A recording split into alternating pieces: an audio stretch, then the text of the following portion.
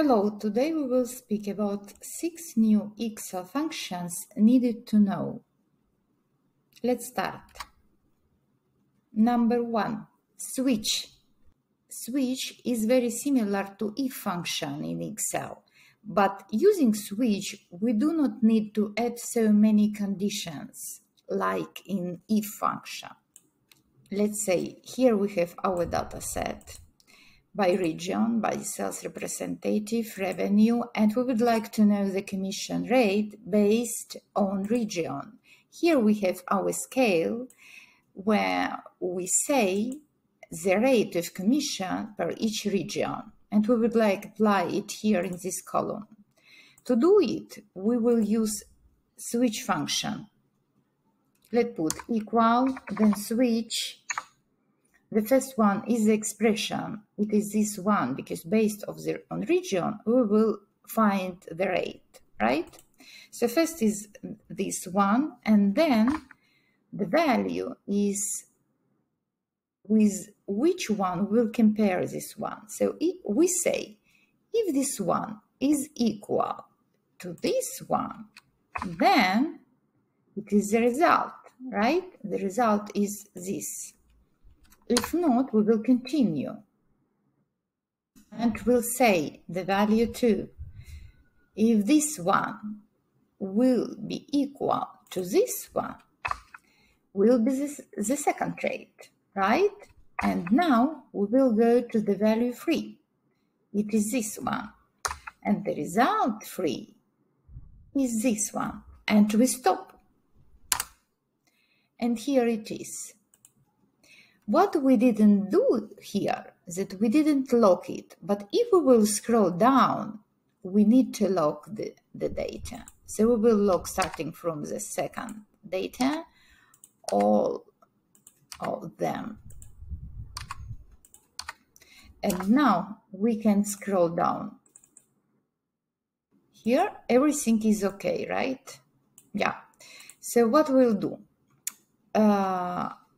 So we can say that it is dynamic because if we will put here and will change, it will be changed as well. And if we will put here, it will be changed as well. But what happens if we will put here new data? In this column, nothing appears, right? Why? Because we didn't add the range as table.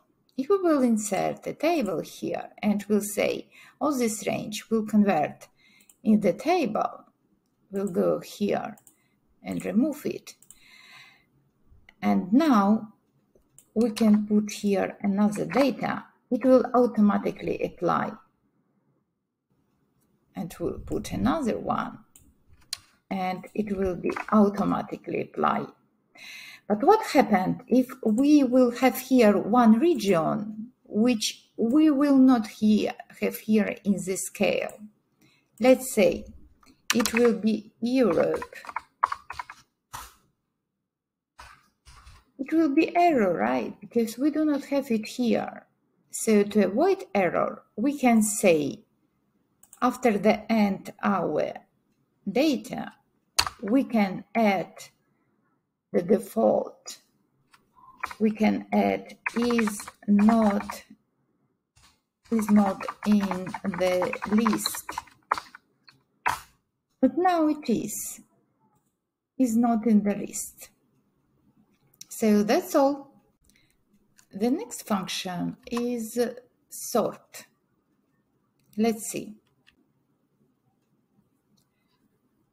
Let's say here we have our data set, sales representative, region, and revenue. And we would like to sort our data. Let's put here the function sort. Our array, it will be all our data because we would like to sort all 3 columns, and we can finish. If we will finish, we can see that the data is sorted automatically by the first column. Only in the first column is sorted. And descending order, it is by default. But what we will do if we would like to sort by revenue as well. So in this case, we need to update our formula, and we will go here to our function and we'll continue it. The next one is the index. The index is the column, is a set column, right? We will put 3. The next one is the order. We would like to descending, right? So we'll put -1. And the next one is sort by column or sort by row. And our data is by row. So we would like this one, right? And that's all. Let's see. And it is working, right? But what happened if we will change here something? It will be updated automatically. Yes. Yes, you can see here.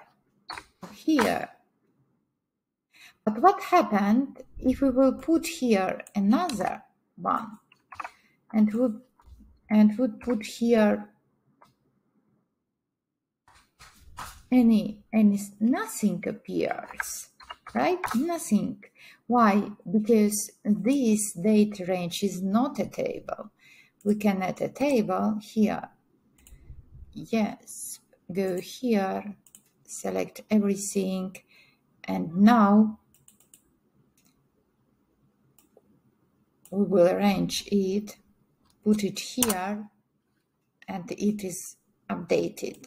Let's say again, put here 0, but if we will change and put it 90, for example, it will appear here. So everything working. That's all. The next one is number 3, filter. Let's go. Here we have our data set, our sales representatives, and revenue per each sales representative. So we would like to sort sales representative with revenue, only those revenue who is greater than 20,000. So let's see. We'll start. We will put our function filter. The first is the array. The array is our range. The next one is include. What does it mean? It means that the result we will compare with our revenue, right? So it is this one. And we say if it is greater than 20. And enter here. And that's all. Everything is working. And it is dynamic. So for example, if you change here and put 10,000, you can see it is updated automatically. What we can do here also, we can sort using the previous function to sort this one by revenue, as we have sorted with our previous function, right? Let's check. Put here sort, then filter, all function, the array will be this one. Then we will say sort index. It is the second column, right? Yes. Then we would like descending, right? And the next one will be sort by row.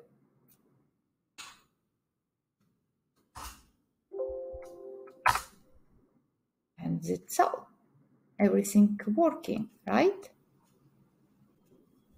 And the number 4 is Xlookup. Let's see.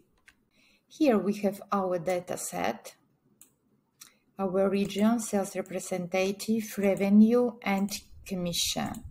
And let's say here we have our sales, for example, Maria, and we would like to put here our region for Maria and commission for this region and for Maria. Let's start put it equal, look up, and then lookup value. It is this one, right? And next it will be lookup array. It is sales representative, so this one. The next one, it is the result we would like to receive, the return array. It should be region. So it is here. And as you can see, we go from right to left, and we cannot do it with lookup function. We can do it only with this new Xlookup function.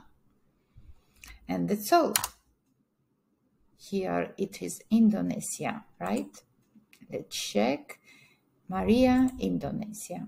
And now we would like to find commission. We will go on, put Xlookup, choose the value, Maria, choose the lookup array, it is sales representative, and next the return array, the commission. The commission is this one. And as you can see, we do not need to choose all columns as we do in lookup function. And that's all. And here it is. Let's check. Yes, it's correct. And it is dynamic as well. As you can see, everything changed. And number 5 is sequence. Let's see. Let's put sequence here, and let's say we would like to add 20 rows. And what we will see, it will be starting from 1 to 20 rows. Also, we can use it to add columns. Let's start with rows. We would like 20 rows, then columns. Let's say 3 columns. Then start. We will start with number 2. And then step. The step is the numbers between our numbers. It is a step. Let's say it will be 3. And let's see how it is working. So we're starting with number 2, and the step between numbers is 3. From the first to the second is 3. From the second to third is 3. And here as well is 3, right? And we have 3 columns. And that's all. And number 6 is unique. Let's see. The unique function we use to find the unique values from the data set. Let's say put here unique and choose the range. We'll say sales representative. We would like to find the unique values of sales representative. So we can see here our sales representative. We would like to find the region and say all this region and find only one. We can see that we have only 3 regions. But also we can use the unique function to find the value which appears in the range only once. It is different of the first one when we find the unique values. We will find the value which appears only once in all range. Let's say unique, where I will be our self-representative.